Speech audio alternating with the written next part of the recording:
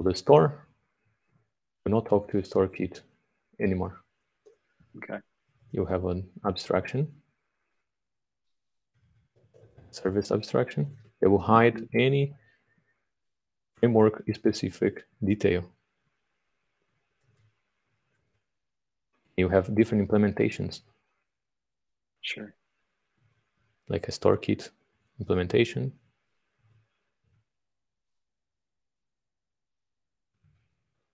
Or data implementation and so on. Yeah.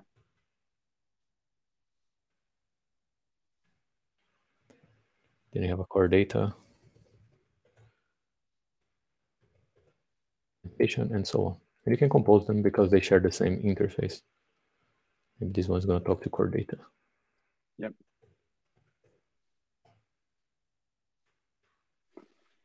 This makes a lot of sense.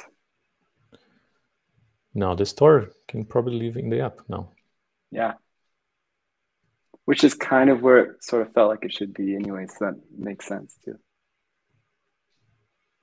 It now just gets a auto-renewable service from the module.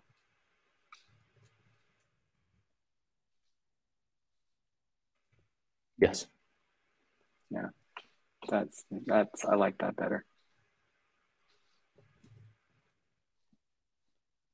Now, because it's in the app and the app is Swift UI, Right. it makes sense for the store to implement Yep. that. But all the logic is decoupled from Swift UI.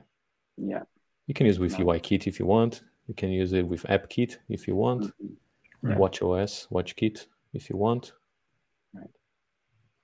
That's good. And you have different implementations. I think that would be much, much simpler. That makes a lot of sense.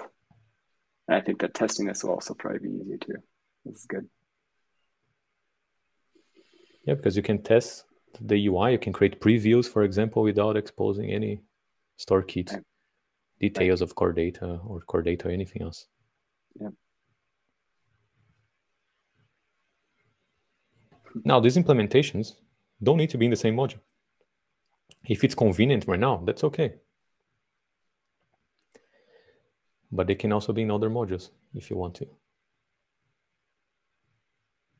Oh. It's a choice. Okay. Sure. And just compose them at the app level or at the main. Yeah. Level. Okay. Okay. Now, even the store can be in another module. You can have a UI module if you want. Mm-hmm.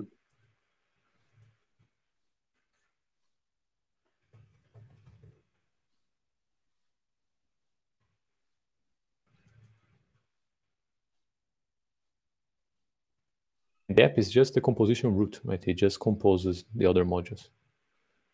Right.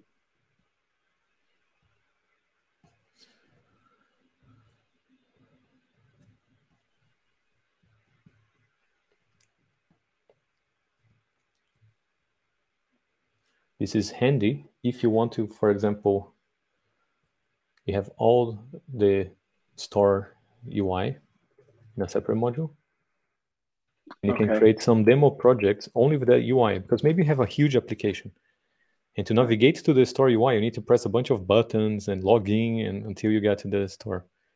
Or you can create a module just with the UI, and you create a demo app inside that module just for testing the store in-app purchases.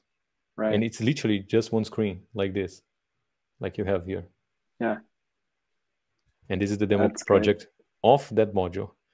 You have a module with all the other modules composed, but you also have one demo project per feature, for example. Sure. That's actually pretty good. I like that. That's very handy. If you decouple the UI and the logic, then you can run apps, like demo apps, very, very easily. You can even have an app clip that only loads the view with subscriptions. Right. Right? Yeah, absolutely. That's exciting. That's a good idea. It's one of the benefits. Knew I came on here for a reason. You guys are awesome.